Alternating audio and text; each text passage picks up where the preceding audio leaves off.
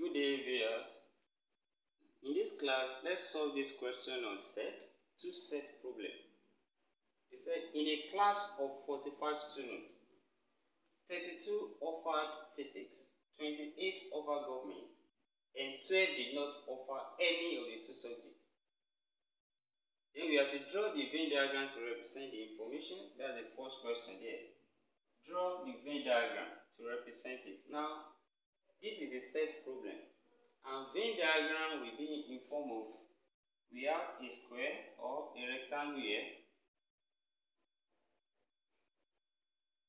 Then we call this a universe set.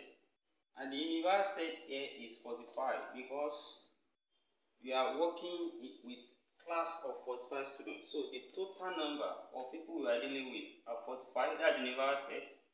And also they said 32 offered physics and 28 offered government. So we are dealing with two things here, two subjects. So we have two circles intersecting each other. So entering each other, two circles entering each other. That is how we draw this, and we label the first one as physics. That is 32. Physics equals to 32. You don't have to put that 32 directly inside the circle. Now, also the second one, government, and government we have 28 offer government. Now, this space we have here that, where they intersect here is for people that offer both physics and government. And even in question 2, we have to find out how many students offer both physics and government. So here now, this space is representing people offering both physics and government. So we can say let X represent people that offer physics and government. Then we can see that this physics here, circle here, everything is 32. And we are having X here already. So we can find physics only now. That is, people offering physics only without government. That will be 32 minus X. By the time we subtract X, we have 32 minus X. And also, people offering government only here now as well, it will be 28 minus X. So taking X from the whole, government, that's 28 minus X. And when we read the question further, they said, and 12 did not offer any of the two subjects. So 12 did not offer, this 12 here did not offer any of the two subjects. That means 12 is neither in physics nor in government. So it has to be somewhere outside. We can put it anywhere outside the circles. So that's our Venn diagram representing the information given.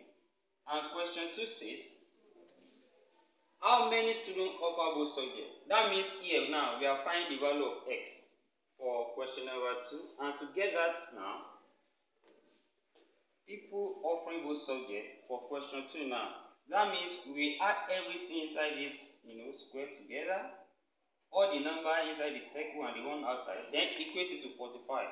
So we now have 32 minus X plus 28 minus X plus 12. So that will give us 32 minus X plus 28 minus X, then plus the one outside plus 12, and everything have to sum up to 45 equals to 45.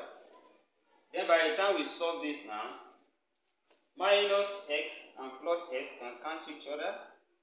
Then add 32 plus 28 plus 12, add it together, that's 72 there.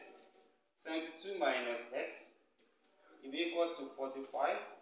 Then solve for X by collecting like things. We now have minus X equals to 45 minus 72. Minus X left here. Take plus 72 there, become minus 72. Then minus X equals to minus 27. Then minus cancel minus, X will be equals to what?